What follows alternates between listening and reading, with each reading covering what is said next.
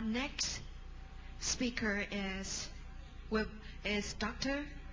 Felicilda from Philippines. Is Dr. Felicita here? Okay.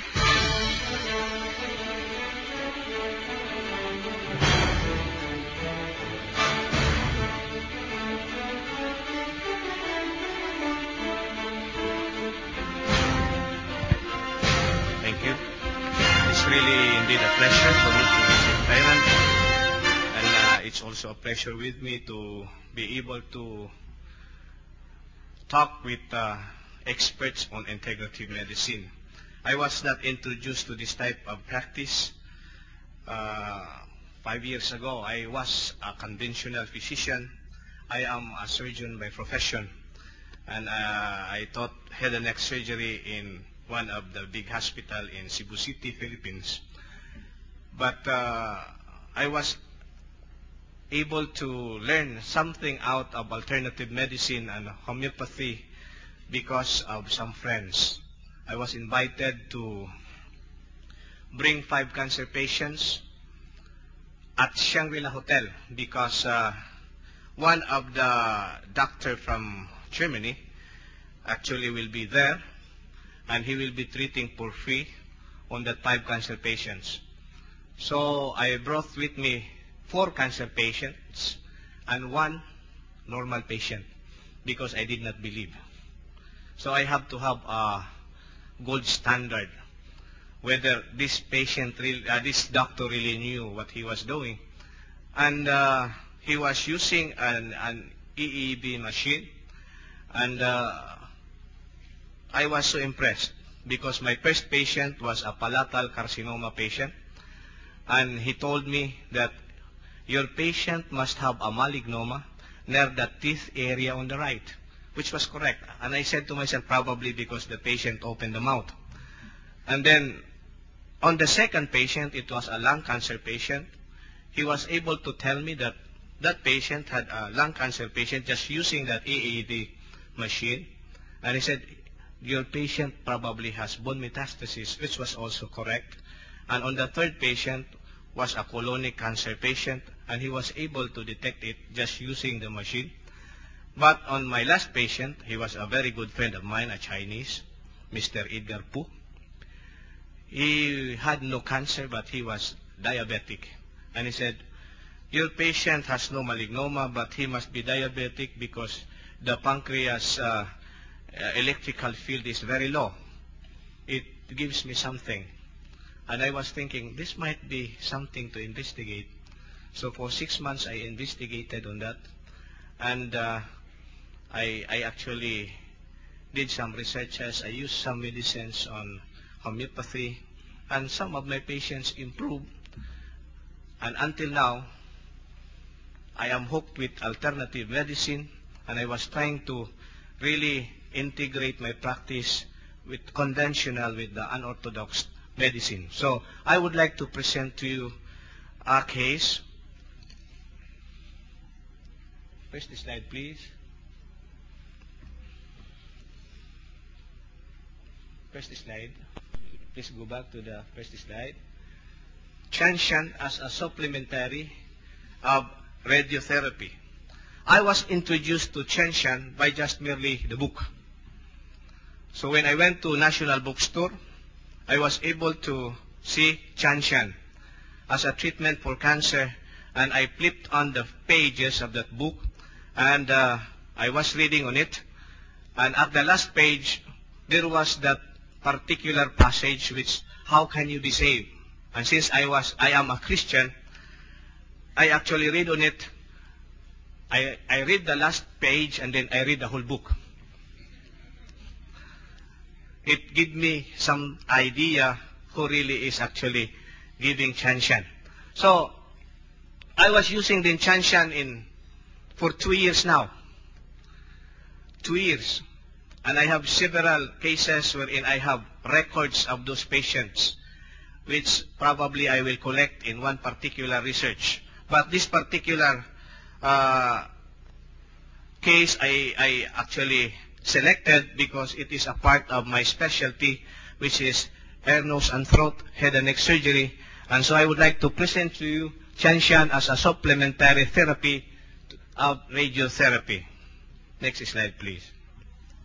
This is a case of an 84-year-old woman with squamous cell carcinoma on the left nostril, treated with Tian Xian liquid, Tian Xian capsule number 3, and radiotherapy. There was a rapid regression of the mass size with no apparent side effects of radiotherapy noted in this patient. The thing that interested me is, why was there no side effects of radiotherapy in this patient? Next slide. Now, the use of radiotherapy in the treatment of malignant lesion is usually accompanied with several side effects, like erythema, dryness, mild desquamation of the skin, serous otitis media, mucositis, and odinophagia. Now, acute side effects of radiotherapy become manifest by the second to third week of treatment and resolves within 4 to 6 weeks after completing radiotherapy. Okay? So, radiotherapy effect on the lesion is oftentimes not dramatic, especially if the lesion is big. Therefore, it is usually indicated after surgery. In our case, in head and neck surgery, in otolaryngology, we usually do operation first, and then we usually refer the patient for radiotherapy. Now, radiotherapy involves the use of various forms of ionizing radiation to treat benign or malignant lesions. Ionizing radiation causes damage to the DNA and the target cells through complicated series of atomic interactions. Now, following radiotherapy, next slide, damaged cells undergo mitotic death in both abnormal and normal cells, and thus it causes side effects and complications. Now, this case is reported to show the possibility of increasing the effect of radiotherapy without the usual complications noted. Next slide. Next slide, please. Okay. This is an 84-year-old woman who sought consultation because of nasal obstruction and epistaxis lip nostril 1-month PTC.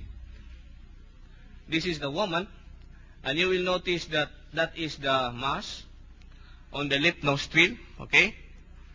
Next slide. I did an anterior rhinoscopy, and it shows a polypoid ulcerated mass, lip nostril, attached to the ethmoid area. Next slide. The X-ray of the paranasal sinuses showed haziness, lip maxillary, and ethmoid sinuses without bone destruction. Next slide, please. This is the X-ray. You will notice that this is the mass, and actually it extended into the maxillary sinus already. There is haziness of the maxillary sinus. Next slide. So, we did a punch biopsy on this patient, and the histopathology report showed squamous cell carcinoma moderately differentiated. The patient was prepared for surgery, but CP clearance was not granted. So, I referred the patient to Tan Kim Ching Radiotherapy Clinic, and radiotherapy was started daily. Tian Xian capsule number 3, 2 capsules 3 times a day was started. And I actually allowed the patient to visit me 2 times a week so that I may be able to review the side effects of radiotherapy plus, of course, the effects of Tian Xian. Okay? Regression of the mass size was noted 2 weeks after radiotherapy with no apparent side effects. Next slide. On the 3rd week, the mass was gone. This is now the patient after the 3rd week. Next slide. On the 4th week, radiotherapy was finished without any side effects.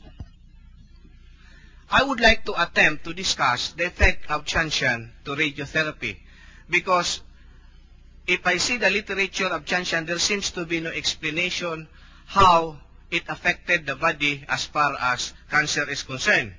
So, it is uncommon to have no side effects using radiotherapy. But the combination of Tian Xian and radiotherapy in this 84-year-old woman showed a dramatic regression of the mass with no apparent side effects. Is this a coincidence? or is it because Tian Xian has a supplementary effect to radiotherapy? Now, the anti-carcinogenic substance of Tian Xian, as far as I am concerned, is still unknown.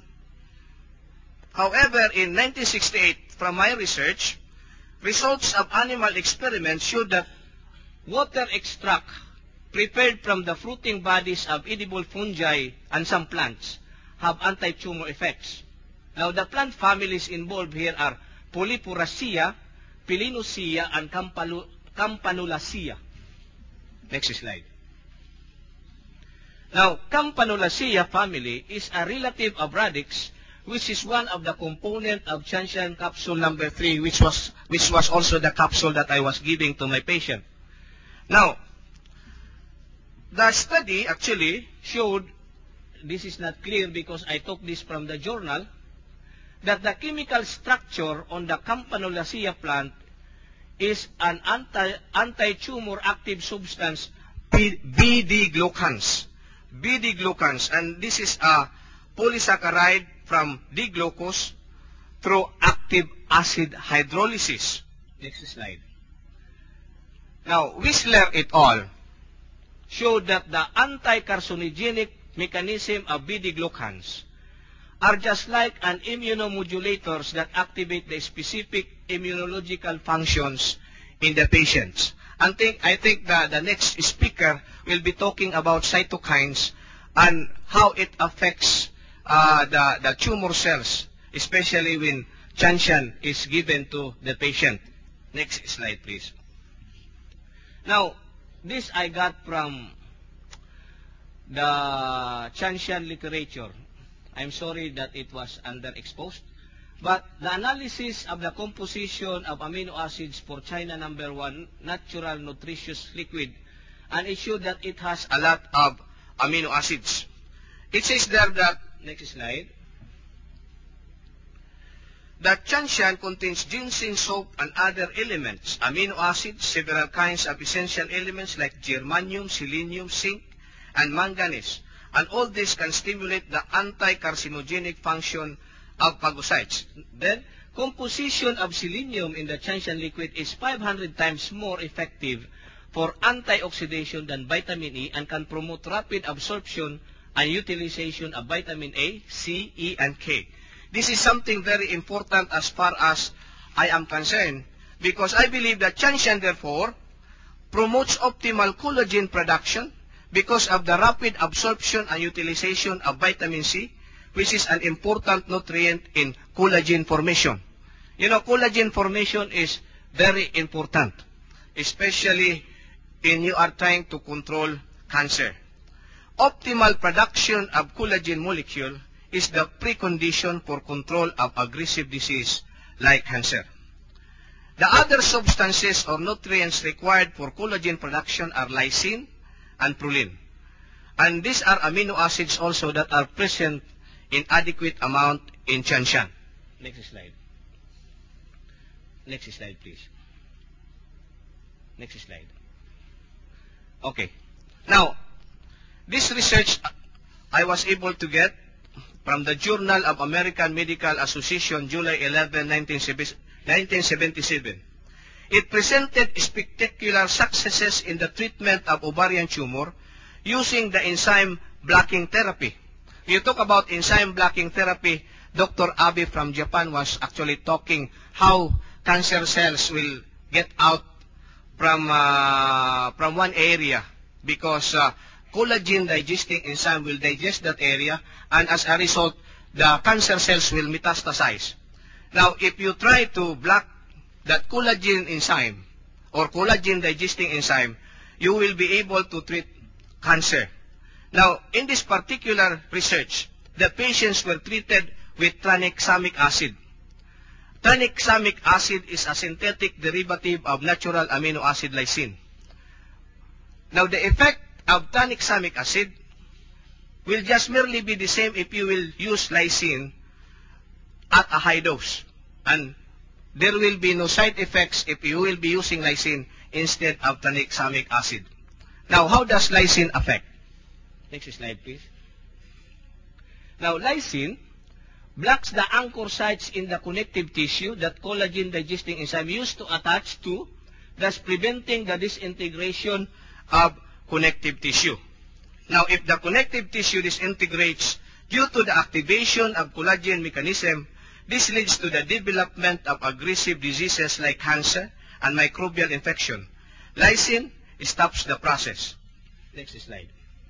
Lysine is also the precursor of carnitine, which is important for energy metabolism. You know, carnitine improves supply of bioenergy for the mitochondria of the millions of cells in the body. Now, the ionizing radiation of radiotherapy causes damage to the DNA of the cancer cells. So, when you use radiotherapy, it damages the cancer cells. Now, Tian Xian, on the other hand, through the anti-carcinogenic effect of beta-glucans, activate the immunologic function in the patient. So, these have synergy. Altogether, Tian Xian plus radiotherapy, which was explained by Dr. Abe on his lecture. Now, cancer cells or cancer cell spread is also prevented because the anchor sites in the connective tissue that collagen digesting enzyme used to attach are blocked by lysine, thus preventing disintegration. Please, next slide, please. Okay? Now, lysine, vitamin C, proline promote optimal production of collagen molecules, which is important in the cancer control.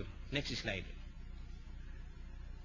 Now, I said that radiotherapy plus Tian Xian effects causes the rapid regression of the tumor. Next slide.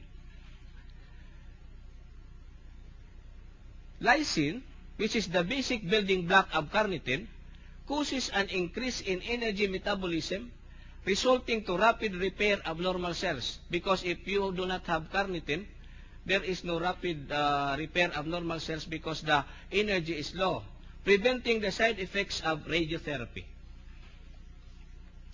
Now, in summary, the effects of radiotherapy in the cancer treatment is complemented by Tian Xian in the following areas. Number one, Tian Xian has an anti-carcinogenic property.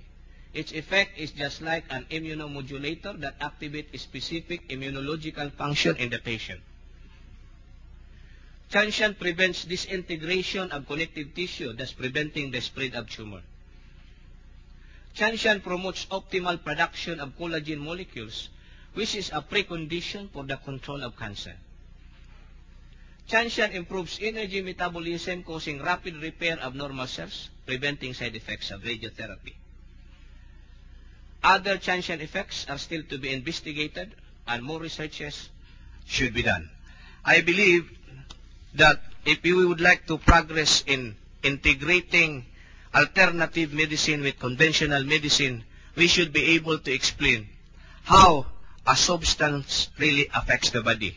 And with that, I believe that the PIADA Corporation will be able to make a lot of researches as far as Tian Xian is concerned for the benefit of the patients, and also to be able to allow the doctors to believe in it, and to be able that the doctors will be able to say to their patient that this particular Tian Xian has really an effect to the patient. But as far as I'm concerned with the lot of patients that I was giving, most of my patients improved. Thank you so much. Thank you, Dr. Felicidad.